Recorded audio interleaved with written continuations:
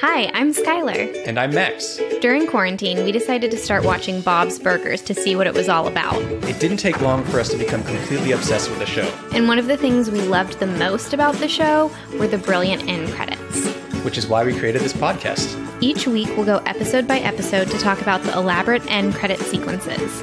We're excited to have you join us on the very first credit score spin-off, Bob's Credits. We'll make sure the Bob's Burgers end credits get the credit they're due. Do you want to try saying it for once? Yeah. I think you should, because people are not going to expect it. All right, I need silence first. Okay. Silence is really good for a podcast. Wait, are we recording? Yeah. Okay, ready? Silence. Chip chipperoo. There it is. You did it. How Thank many? you. This is like episode 19 for us, and I knew it was only a matter of time before I got you on board. We've only done this 19 times. 19 episodes, yeah. Sounds like a lot and a little, but I love sitting down with you. Yeah, I love sitting with you. We got little Biscuit here with us. He's curled up on the couch next to you. Yep. And we're going to do a podcast episode about the end credits to Bob's Burgers. I love it. Let's do it. Okay. Let's dive right in. Are you ready for our favorite game? Yes. Bob pun or Max pun? All right, hit me. Your first pun is the Cranberry Kate and Ashley burger. You. Yes. That was so good. I was very proud of and that all one. our 90s hearts are just squealing. So this is a Thanksgiving episode. Oh, by the you way. even This tied is- it into Thanksgiving. Yes. So this is our first Thanksgiving episode. Oh which my we gosh, should- why didn't we start with that? You know what? Because we're recording this after Thanksgiving, like as we said. So we've like in- put it to bed. It's more like Christmas season now, or the holiday season, and this is going to come out in like January or February. So it's like it's so weird to reference these things, but this is a Thanksgiving episode, And it's the first one, and it's the first we one, love. and the Bob's Thanksgiving episodes are fantastic. And I think a few episodes ago, we discussed of all the holiday episodes, the Thanksgiving genre is our favorite for Bob's. Yeah, we which both is said that. surprising because Halloween is so much fun and Christmas is so much fun, but I just love, I'm a perfectionist. I also really want to be a great hostess and like love on people with my cooking. So I relate so much to Bob's intensity around Thanksgiving, and nobody around me seems to care about how much I care. yeah, you're definitely Bob and I'm definitely the kids. And Linda. Like, yeah. it'll be fine. Yeah, I'm I don't singing even songs that I'm care. making up, you know. So I just, We're cooking mashed potatoes.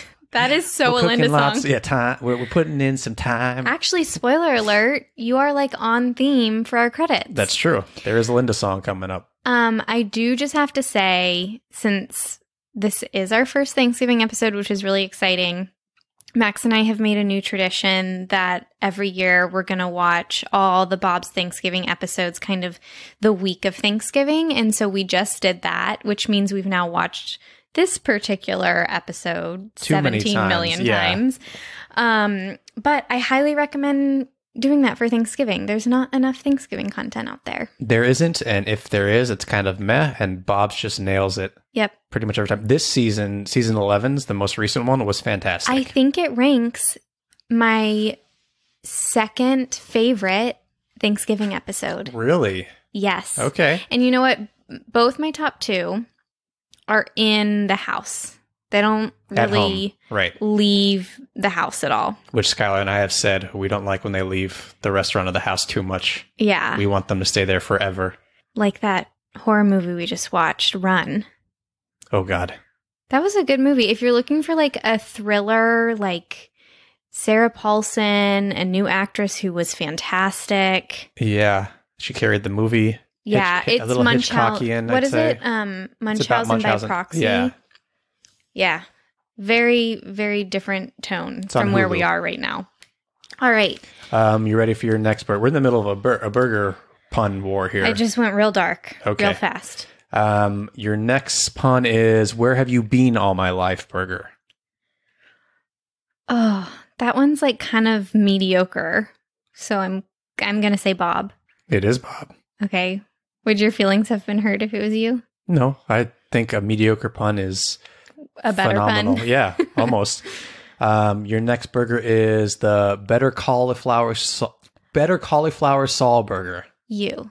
No. Oh, Bob. you guys, this household is obsessed with Better Call Saul. We love Better Call Saul. We love it. So good. It's When one of the it's best shows on on- TV. Yeah.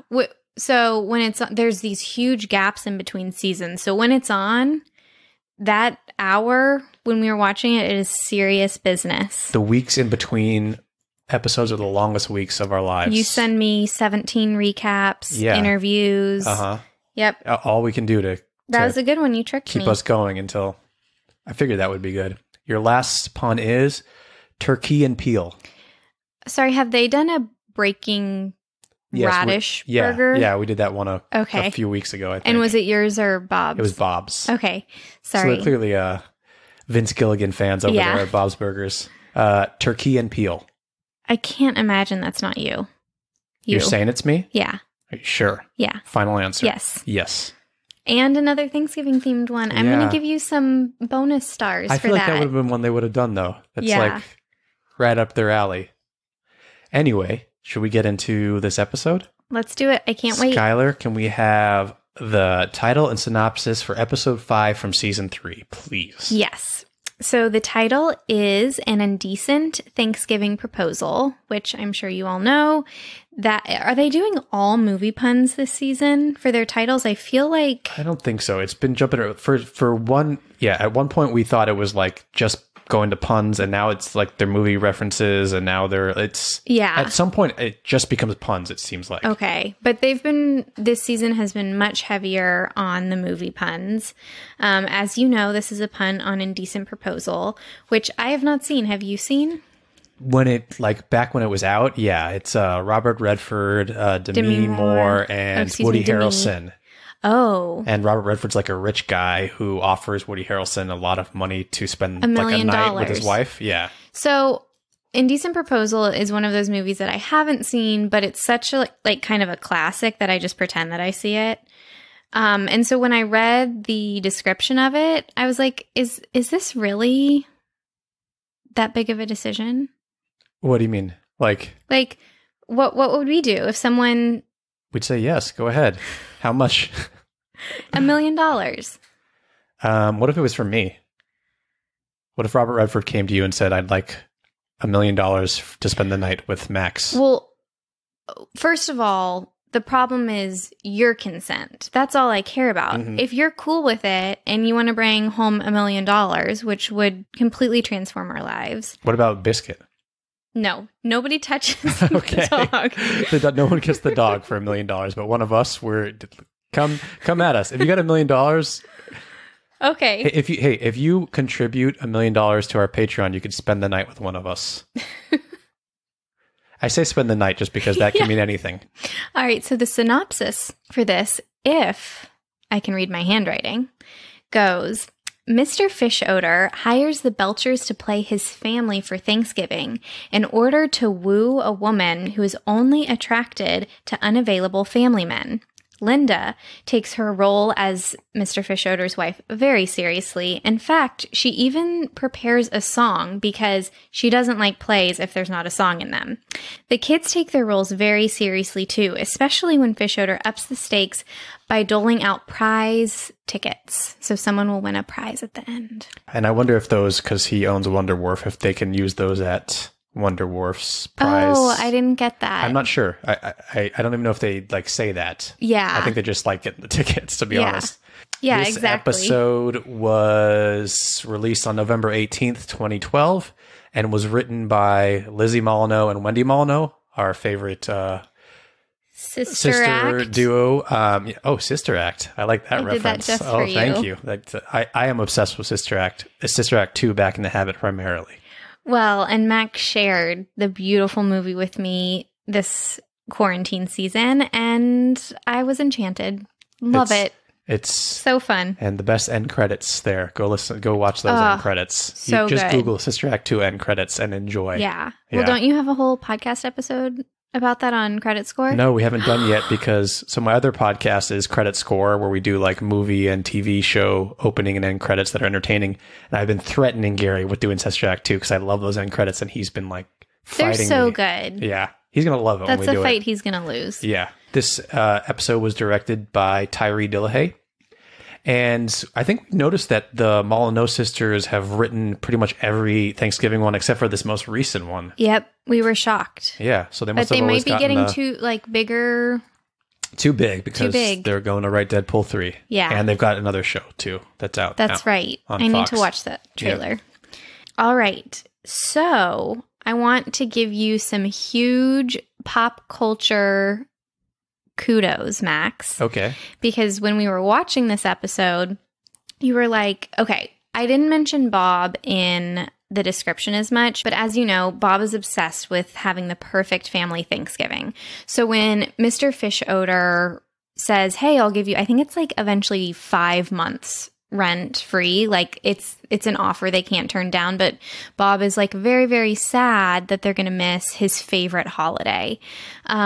So he's like while the kids are, and they're all role playing in the dining room, Bob is cooking and drinking absinthe and mourning the loss. And we also forgot to say that he starts talking to the turkey and the turkey talks back to him.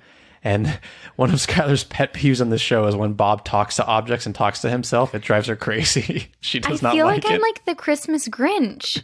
I feel like probably everyone thinks it's hysterical and it just kind of annoys me. It's so funny how angry you get when he starts going, hi, Bob. What's going on? And you're really good at it. And then you start doing it. Oh, it's a yeah, whole I do cycle. it around the house just to drive you crazy because I know how much you hate it. But then in a later Thanksgiving episode, the food starts talking back. And I actually enjoyed it a little bit more.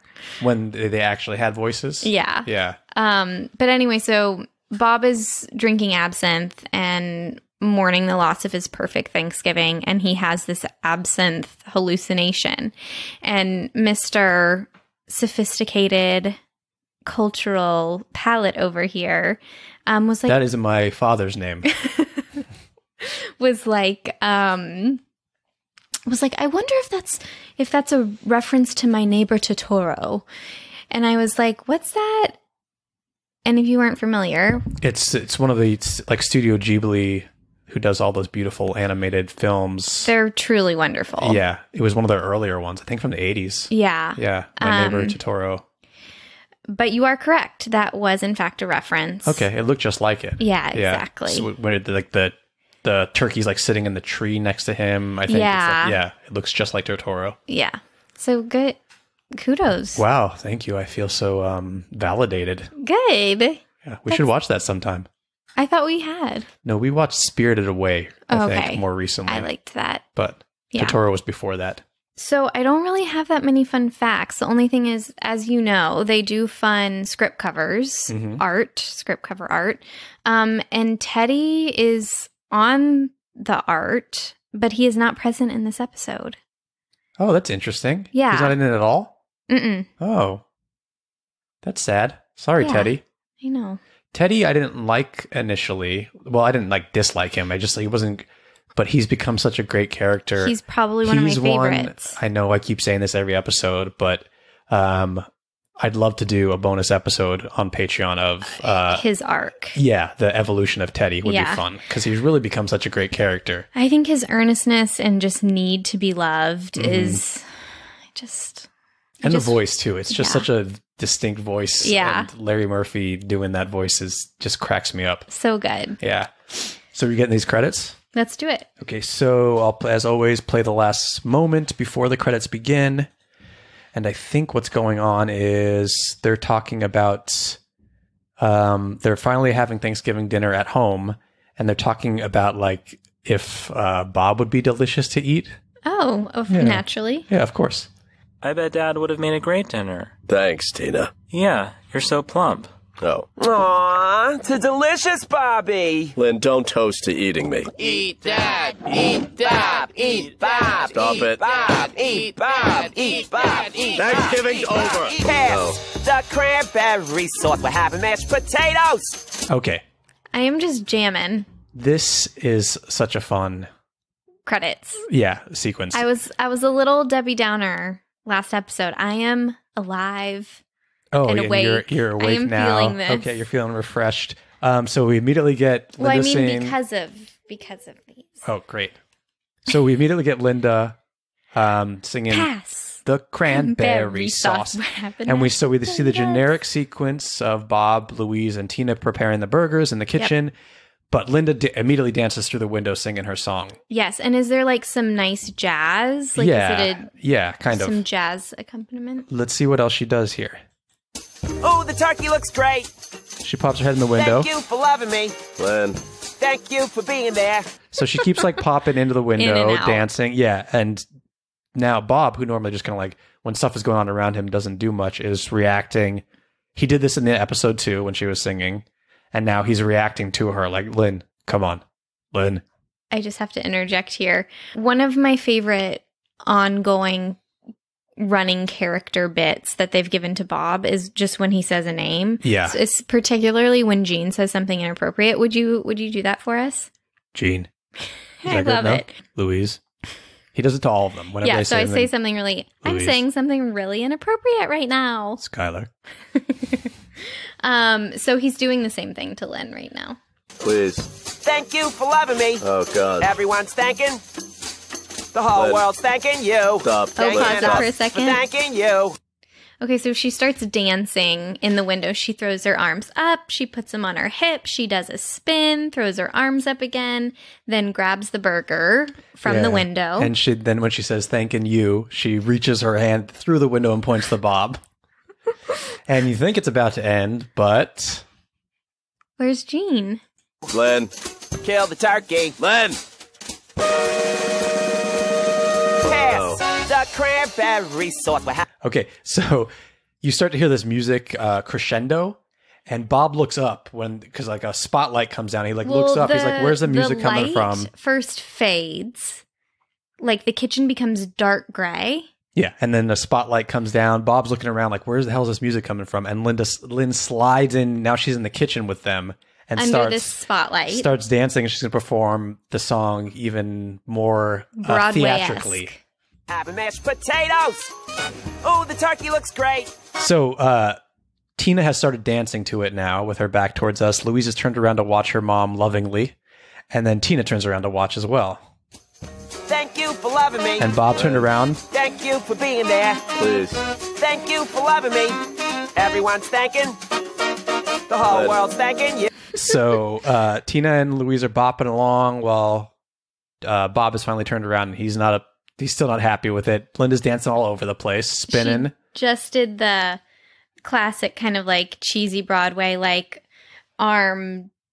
left arm down, right arm down, and then left arm up, right arm up. With jazz hands. Yeah. Yeah. And we're finally getting an appearance from Gene in his burger suit. You, thanking us for thanking you. Kill the turkey.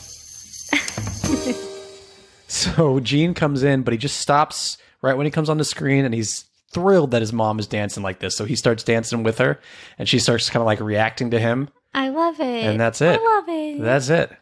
Do you want to read the lyrics to us, even though they're pretty clear? I would love to read the lyrics to you, Skylar. Thank you for asking. That's so kind of you.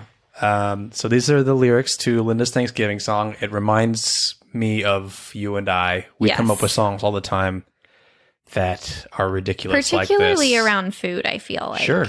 When we're in the kitchen. And about biscuit, as we've sung on the podcast before. That's a whole other genre. Yeah. So the lyrics to this is pass the cranberry sauce. We're having mashed potatoes. Ooh, the turkey looks great. Now this part I love because thank you for loving me. Thank you for being there. Thank you for loving me. Everyone's thanking. The whole world's thanking you. Thanking us for thanking you. Kill the turkey. So good. It's so good. So those are the lyrics to Linda's Thanksgiving song. Credits. I do too. Is there anything you would change? What did you love? What did you dislike? So what I really loved is you're watching these credits and you're like, hell yes, this is exactly what I want these credits to be. And you're like, okay, they're wrapping up. And then she comes to the front of the kitchen and we get to hear it all again, more in her fantasy, which she totally thinks she deserves to be on a Broadway stage with this brilliant song. So I liked that surprise that we got to hear it twice. And then I think my favorite is Bob's when he comes around to the front. Like, he totally could have had a chance to, like, jump in and participate like the rest of the family is, but please. Like, he can't. Oh, God. Oh, God. Oh, Yeah. God. Oh, God. What are your highlights and lowlights? I mean, when we get to scoring, we'll see that I don't have many lowlights. I love the song. Like, I love how catchy the song is. Every time I watch this episode, I am singing it for days after in my head. Now we know what our afternoon's going to look like. Oh, we'll definitely be singing some Pass the Cranberry Sauce. Pass the Cranberry Sauce. We're having mashed potatoes. So yeah, I don't like, I think they did a great job with this because it's such a good song. I love seeing Linda pop up around, and then I love seeing them all react to it a little bit. Yeah, it really does what I love about the show, which is the show is funny and quirky and weird and dark. Like, Louise has a dark sense of humor, but I love this family bond. I care about it deeply, and that's what kind of I feel here. Yeah. They're not humoring their mom. They're like into it. Right. But they also get annoyed by these things too. It's just like any family. Like the stuff that you love that they do also annoys you sometimes. And except Jean. Not you. I'm not talking about you, honey. You don't call me honey in real life. That's true. I do just call you on. Just here. Yeah, it's a stage name I have for you. It's like a hooker name. That's what I called my grandma. Oh, I apologize, Grandma. R.I.P. It's a long, complicated story, which we won't go into. But I feel like you were going to say something. I was just saying that they all, like, it's the generic sequence, but then they all slowly start reacting to it. So, like, at first they're not really reacting to Linda, but when she comes in, when she slides in and she's there doing it in the kitchen with them, Tina and Louise, like, they're not going to not react to that. They turn around, they start bopping their heads, they're enjoying it, you know. I love it. Bob can't ignore it. He just turns around, and then Jean comes in to dance with her. So tell me, do you think the spotlight is in Linda's imagination, or is it really there? Oh, it's definitely in Linda's imagination. But Bob reacts to the spotlight and the music, so he's, you know. That's a good little thing you picked up there. Well, does this whole thing take place in Linda's head? So Bob could react, and that's the how whole she would think Rob. The whole show. Now we're thinking, okay. Now we're getting into big time show theories. Okay. The reveal is she's really just Gail, and this is the family she's always wanted. Oh my God.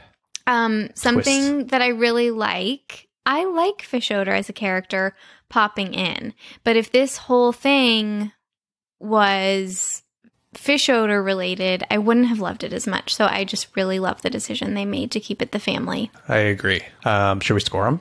Yeah. We score on a scale of 1 to 10 H's at the end of Tina's Skylar. Oh, I'm going to go first. Yeah, I'd say go ahead. All right. I'm giving you full permission to critique my critique. I'm giving it a 10. Skylar, I am going to join you at the 10. Our second 10. Yeah. I think I gave something a 10 and then brought it down once, right? Yeah, I talked you out of it. Yeah, right. But this one is just like, it's like we just said, it's just like everything about this show that makes it strong or that makes it such a special show, this family, this unit is all in these end credits right here. Yeah, and especially for the first Thanksgiving episode, I love them so much. Man. So that's that. That's our first Thanksgiving episode. Thank you, everyone, as always, for listening. We appreciate it. We love all the feedback. If we could ask for some 5-star reviews anywhere you listen to this, primarily on Apple Podcasts, it really helps out a lot. helps. Yes, we really, really appreciate it. You don't have to write anything too special in there. You can just say, Max is pretty damn amazing. And I don't know about that honey character. No, you don't have to write anything too crazy. Just love it. Yeah.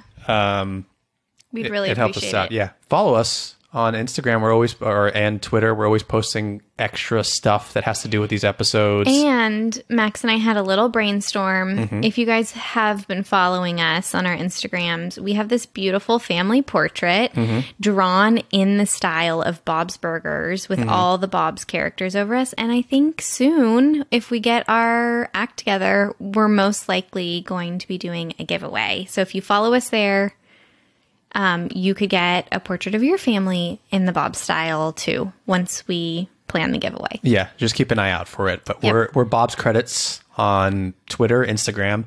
We have a Patreon. It's patreon.com/Bob's Credits. If you want to support us, we'd appreciate that as well. It helps us out a little bit. It keeps us making these babies. Keeps us going. Yeah. Feed and biscuit. Yeah, that's true. If you'd like to buy Biscuit a cup of coffee, Patreon's the way to do it. Other than that, Skylar, do you have anything that you'd like to say before we go? I'm going to go with you this. Might. Pass the cranberry sauce. Everybody stay saucy. Pass the cranberry sauce. I couldn't do it. All right, that's a good way to end this episode. I couldn't.